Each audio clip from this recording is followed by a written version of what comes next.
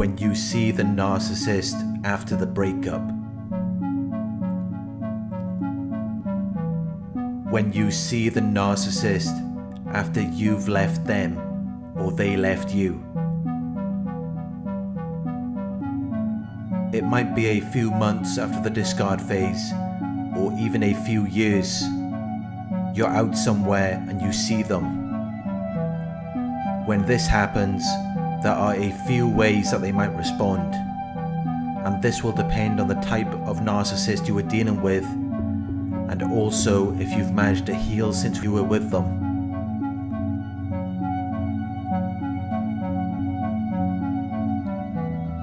When you see the narcissist after the breakup, and you're still going through it, it's only been a few weeks or few months. You still feel attached to them. They are going to take advantage of the situation.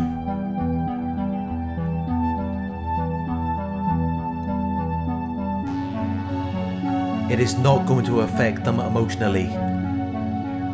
It's not going to hurt them to see you again. Because narcissists don't experience emotional attachment. They are unable to experience feelings of closeness and affection. And that is why they have difficulty sustaining meaningful relationships. That is why it was so easy for them to leave you, as though you never meant anything to them. Because they were never attached to you. They are self-absorbed and lack empathy. They cannot share your experience. They cannot understand you. So it was only natural that you were going to grow apart.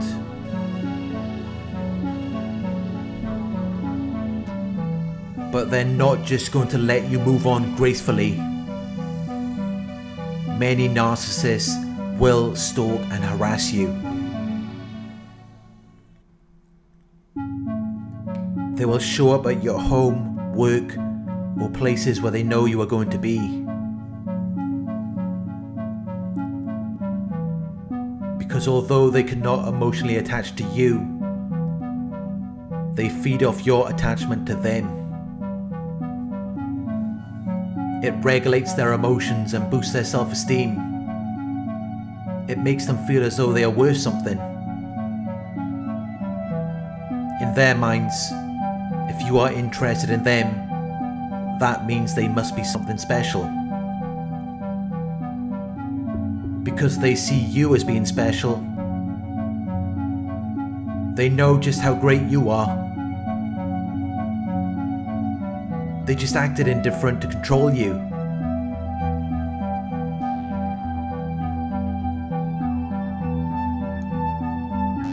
And that is why they will desperately try to feed off any attention or admiration you give to them. Especially if they see you after the breakup.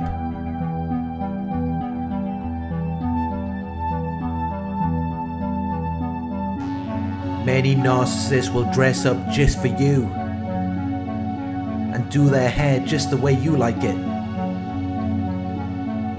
and then show up where they know you're going to be.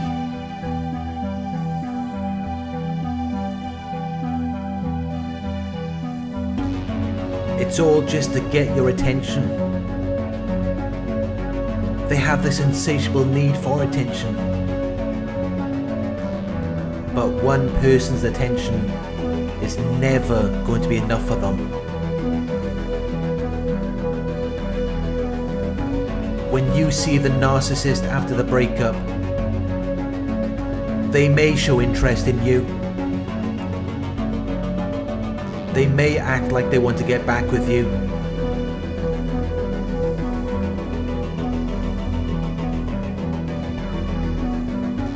But it's all an act.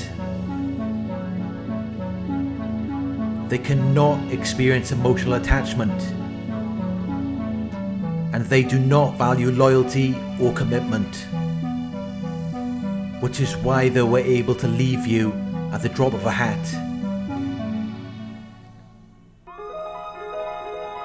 They were able to leave you as though you never meant anything to them, because they never had any interest in you as a person. They have no interest in anyone as a person. They don't even see people as people. We are all just objects to the narcissist. Things that they can use for their own benefit or gain.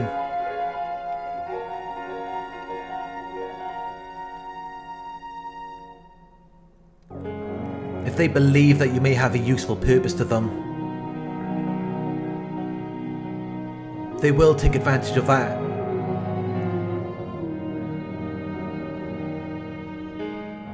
But if you're still in the same condition as when they left you,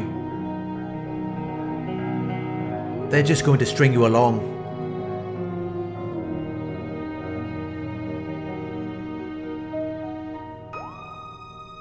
They will try to make you believe that they're interested in you, but really it's just to feed off your attention, to make themselves feel like there's something desirable or attractive, because people are just objects they use to elevate themselves.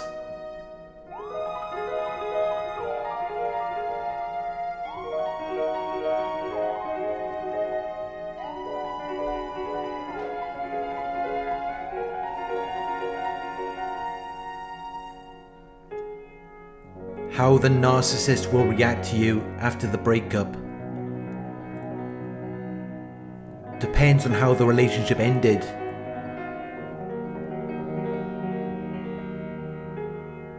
If there were other people involved, the narcissist is going to be less likely to contact you.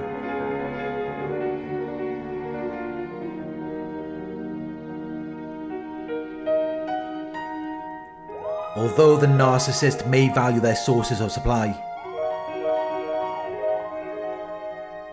nothing is more important to them than their image and reputation.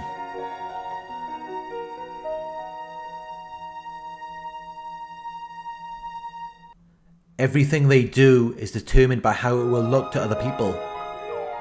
In many situations towards the end of the relationship, the narcissist will have enforced flying monkeys and started a smear campaign against you. So even if they wanted to come back to you,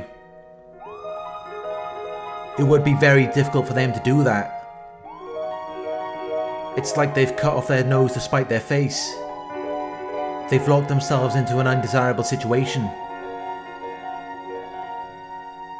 Because while you may have healed and put yourself in a better position,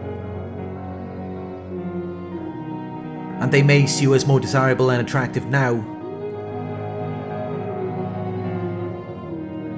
if they were to come back to you, it would look bad on them. Because while you were away, they were playing the victim and telling everyone that you did all of these horrible things to them. They made you out to be a monster. So if they were to come back to you now, that would mean that everything they said was a lie. That would mean that you weren't as bad as they made you out to be. And it would make them look like a liar.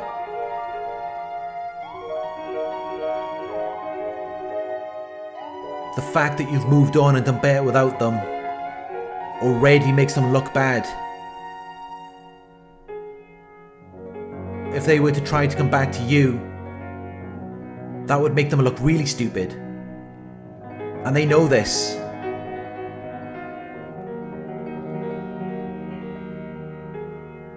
They'll stay ghost.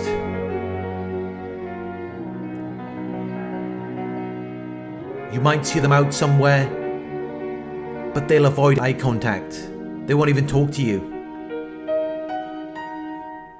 Because they have to trick themselves into believing their own lies to defend their image and reputation. And deep down they know that you don't really want them. They know that no one would really want them if they were to know everything they did with you. And that is why they hold on to their false sense of pride so strongly. That is why, no matter what is going on in their lives, no matter where they're at, they have to act like they're better than you.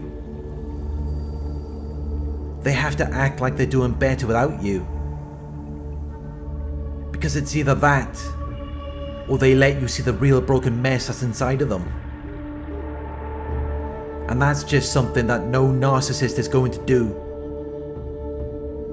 They cannot be vulnerable with anyone. They cannot experience an emotional attachment.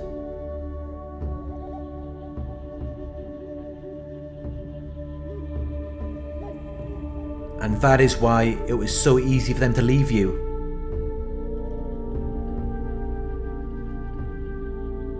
They acted so cold towards you because in their minds that's a sign of strength. That means that they're strong. When really, they're only acting that way because they feel weak. They put up a wall to protect themselves. When it is that wall that prevents them from discovering who they really are.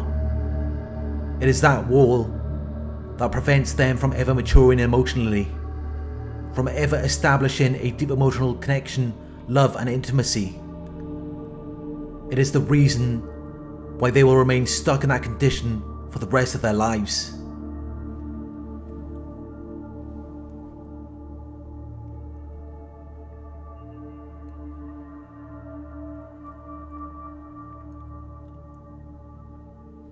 When you see the narcissist after the breakup, they might string you along and make you believe that they want to get back with you.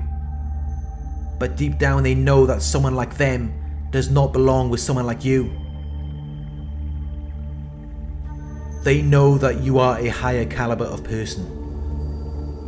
And that is why they always felt so uncomfortable around you.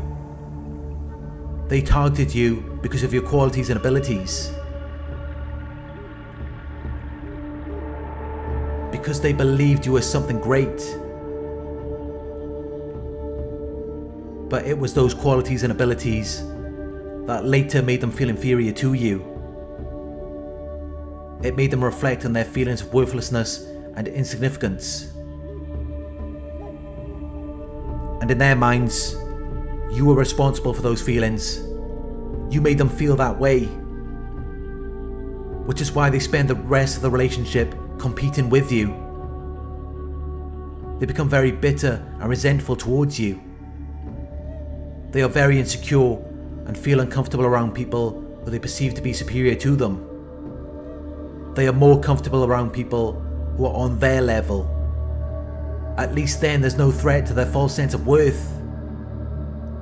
But that is also what keeps them stuck in a position where there's no growth or development. In a position where there's no happiness or satisfaction. Because they end up trapping themselves around other people who share the same thoughts, feelings and ideas. Other people who are bitter and resentful. Which again is only holding them back in life. Everything these people attach to is only holding them back.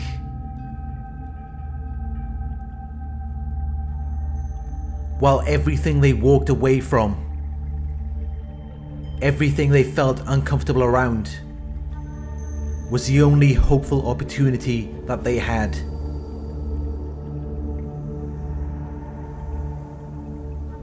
But due to their pride and arrogance, they throw away opportunities. They have an exaggerated sense of their own abilities and importance, which is really just a coping and defense mechanism for how they really feel about themselves. They live in a fantasy world where all they can do is pretend. But when they do find something that's real, they act like they're above it. Or they act like they don't see it. When secretly, that's all they've ever wanted. That's what they've been waiting for all along. The problem is, that realness belongs to you. And that is why they are so mad. That is why they become so bitter and resentful, so competitive. That is why they will only ever feel comfortable around people who are just like them. Birds of a feather flock together. They know where they belong. And anything they extract from you, they will only take it back to where they belong. They're not going to try to build anything with you because they already know it's a hopeless situation. They know they're always going to feel uncomfortable around you because they're insecure. And they know that they're always going to be comparing themselves to you. To coexist with you, they would have to let go of their pride and arrogance. They would have to forget about what people might think about the situation. They would have to value connection over their image and reputation. They would have to choose you over their false self.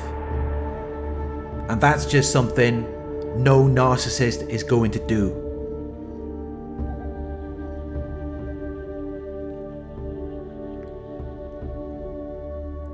Thank you for watching. I hope this video resonated with you.